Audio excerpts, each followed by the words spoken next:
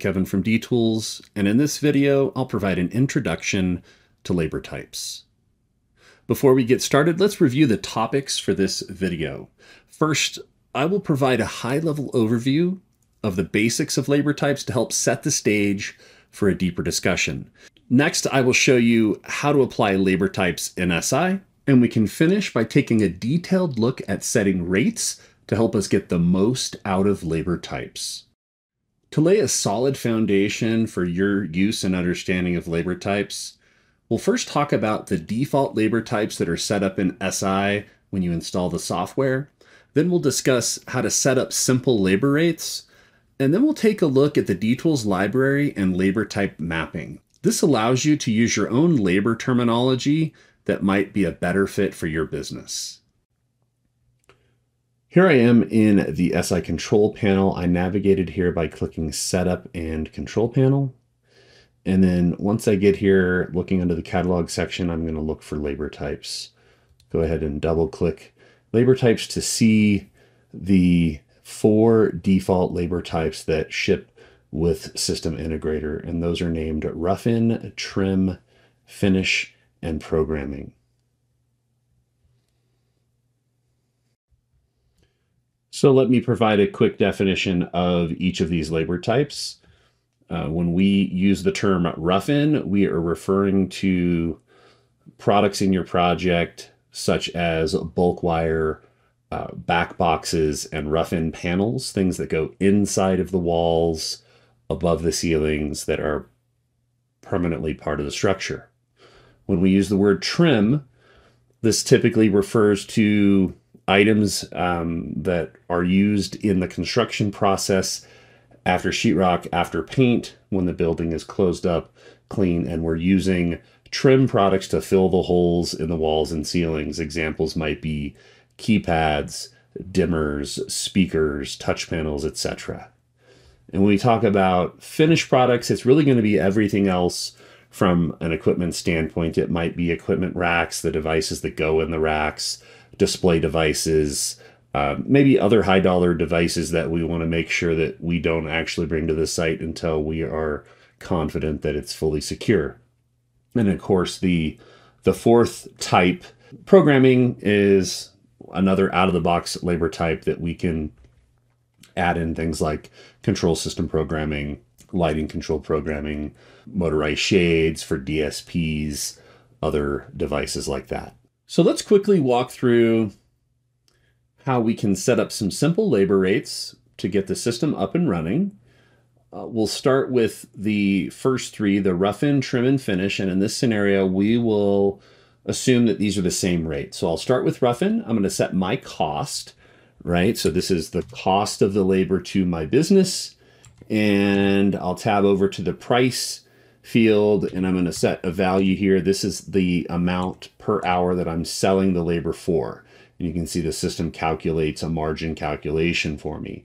Now later we'll dig into these different types and what they mean, but for now, what I want you to remember is that if I have a labor type called rough-in and it has a price per hour for the base labor type, and there's a difficulty here set at 100%, what that means is that every product that has the labor type rough-in assigned to it, for every hour associated with that product, this labor type generates 1 hour of time in my project, in my budget, in my proposal that I will present to the customer. Now, we want to use the same rate for trim. So I'll click to trim, and then I'll simply come across to the copy values from dropdown, and I will pick rough-in. Notice the base labor is populated exactly the same as rough-in. And I'll do the same for finish. And then I'll do the same for programming. And of course, I could set unique rates if I need to, but this will get us started. And the system can now automatically calculate labor for us when we add products to our projects. I've gone ahead and saved those rates. Now I want to talk really briefly about the D-Tools library and this idea of labor type mapping. If I go to the D-Tools library, I just want to show you that items in the library will automatically have a labor type assigned. It's possible that in your business, you use different terms when you talk about the labor for your project. So for instance, if I was to click on this item, we'll see that this item actually has a labor type defined for it that is called finish. This has finish labor, and there's actually a 4-hour budget that we have determined for this item. So that means that if I download this item into my catalog by clicking the download option, my system has a labor type called finish.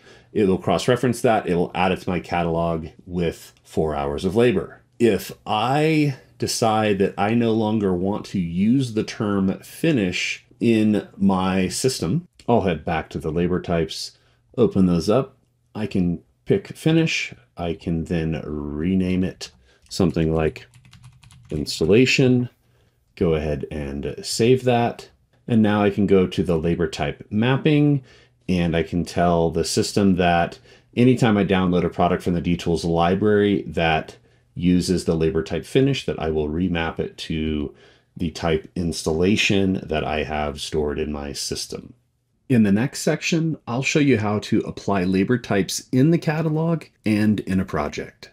Now let's head over to the catalog and take a look at our labor types.